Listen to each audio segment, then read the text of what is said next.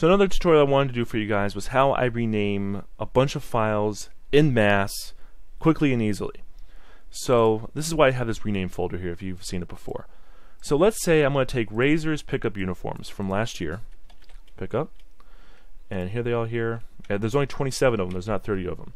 So I'm going to go ahead and paste them in my rename folder. And so if I want to make sure I have all 30 teams for them, I need how many? Another 3. Do that, copy paste, and now we can have all 30 whatever you want to say uniforms for all these. And let's say I want to change them to overwrite the original uniforms for whatever reason. So I can load up the renamer program, and I have the basic version. It's all you really need. It works really great. It's the best way I can describe it. So you select the folder, and you can apply any kind of, you can do find replace, so I can find all the pickups and turn them up to, I don't know, JAW, why not?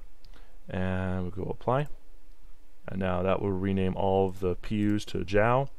That is very useful if, let's say I'm creating my street mod, and I, instead of overwriting all of the original uniforms, the UAs, I can just change it to SA, which is street away, and then in the hex editing, the bank of names, or in RedMC, I can just change all the UAs to SA like that too.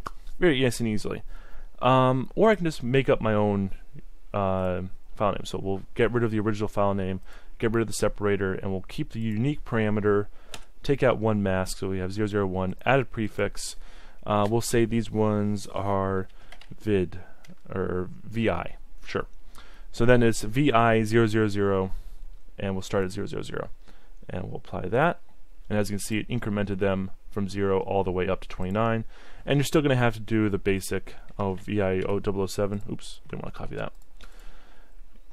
You can still go through, change that to 2. Oops, excuse me, change that to 31. Screwed up again. And what's the other one that's missing? That's it. Yeah, that's the only one that was missing. That's the only one that has to be changed. So then these will be uniforms that are applicable for all of the different teams in the NBA, as long as you change the roster to reference them.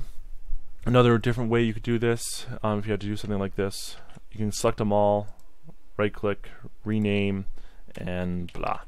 And then Windows will automatically add this additional thing that you can go through pretty easily and delete if you want to. You press F2 to go into rename, click here, delete, and press backspace and delete at the same time.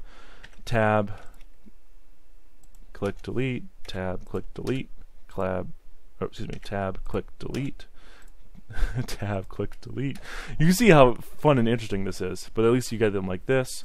Or of course you can go back in with the renamer and find any space in this and replace it with nothing, apply, and that gets the rest of them. And then do it again with the other parenthesis and apply and get rid of all the things. So then we have blah by itself. You are a liar. Apply. There we go. So yeah, there's a couple different ways to use the renamer program like that. You can also go in with batch files if you want to. This is actually something that I do with my configuration settings. So I have different configs, CFG files that I use. I have the base one, which is this regular full screen happiness. I have a Super HD one, which I was using for super sampling, which I don't do anymore. I have a Windows one, a windowed one, which is a windowed mode 1600 by 900, which takes up most of the screen but not all of it, and then a 720p windowed one 1280 by 720p. That's windowed. To quickly change between them, I can just double click one of these. And what these do, these are batch files, and if you right click and go to edit, it just copies one of these ones down here over the one the game uses. So this one copies config base over config CFG, the regular one. So it takes the regular full screen one and copies it over that. If I double click window, it takes my config win and copies it over the configuration file. You can also use the batch command ren to rename one of these. So I could rename config CFG to, or to 2, yeah, to 1.cfg. And we'll save this as, so I don't screw up all my things. 2. And did I just close that? I did. And I want to make sure I have that properly. So where did I put that? Window 2. And then, as you see, 1CFG was just created because it copied it over the config and then renamed it to something else. So that's another way. You can do a mass renaming thing by using OpenOffice Calc or Excel, where I could just say rename, and just copy it all down there. And we'll say we want to rename config 1. Let's say I have different config files. Or, let's do this the right way. UH000. So I want to rename all of the home uniforms .if. Then add a space here. So as you see, we have a space. And we'll rename them to anything we really want. So we can rename it to Retro 1 Home 000. And then I can do it like that. And then just grab all my ifs. And then I can take all of this, copy it, paste it in here, and find all of the tabs and replace them with a space. And the problem is here, so I can just go through like this. A quick and easy, dirty way of doing it. Actually, you know what? No. Better way of doing that.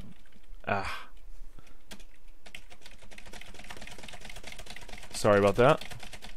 I'm sure I've lost half of you anyway, so screw it. Another way you could do that is if you do a space dot and just get rid of it. Have nothing to replace it. Then go find if dot if. That was as screwy as could possibly be. And then I have triple space here that I need to get rid of. Space. Because there's 3 spaces here. 1, 2, 3. Place all. There! Now if I save that, bring it over to my rename, delete all of these, move this over here. I'll just run something just so I don't forget about that. And then I want to take all of my uniforms here. If I run this, they all got renamed to Overwrite Retros now. So yeah, that's different ways you can rename files en masse. I'm sure that made sense to probably like 5% of you guys. And if it didn't, it didn't. There's not a lot of people that do a lot of total conversion mods, and it doesn't hurt to be very careful with how you do the things. Well, that's just my little modding tip on how to do mass renaming of things. I hoped it helped some of you, and I hope it didn't confuse too many else of you. So, yeah, I hope that helped, and I'll see you in the next video.